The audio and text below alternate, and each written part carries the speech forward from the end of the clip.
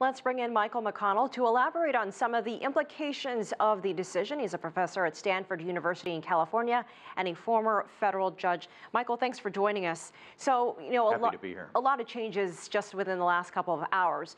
Regarding the courts, the president said just a short time ago that there won't be an immediate Supreme Court appeal, which is a big change from what he tweeted last night as "see you in court." So what's happened here?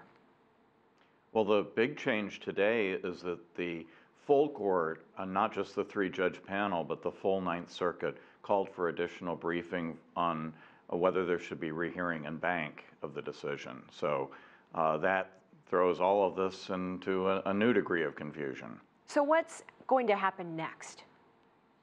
Well, the next thing that's going to happen is both sides will file briefs regarding the legalities of the three-judge panel's decision. But I think something else is probably going to happen too, which is that the administration may well take back that first executive order and substitute one that is slightly narrower and more legally bulletproof.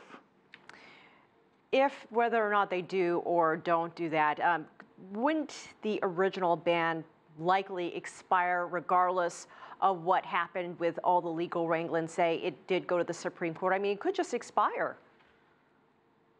You mean the original executive order? Exactly. It does provide for only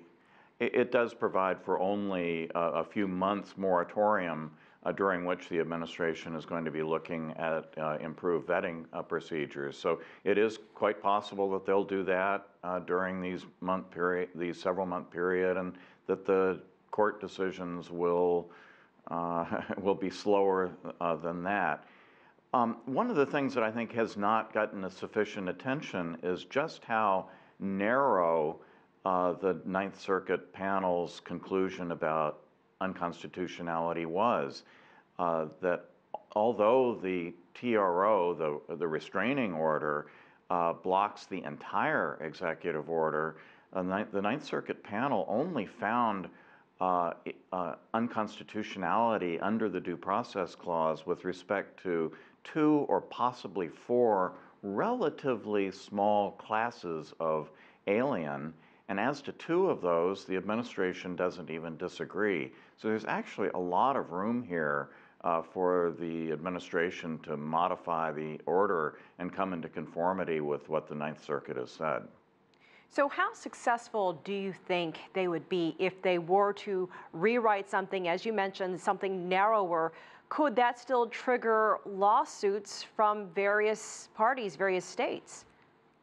Anything they do is going to trigger lawsuits from parties and states. That's a guarantee.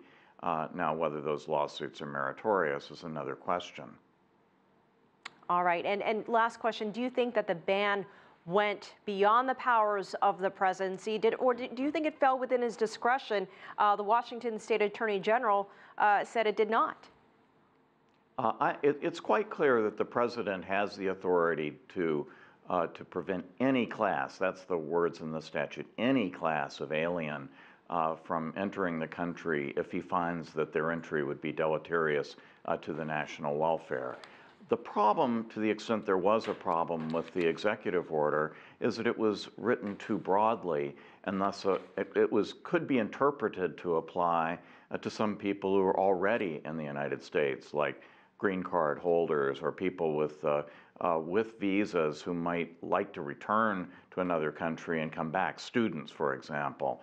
I don't think that was ever the intention of the executive order, but it was written broadly, and that, I think, it first led to all the confusion in the airports. It has led to a great deal of fright and misunderstanding in the immigrant community, and it has produced this series of legal challenges.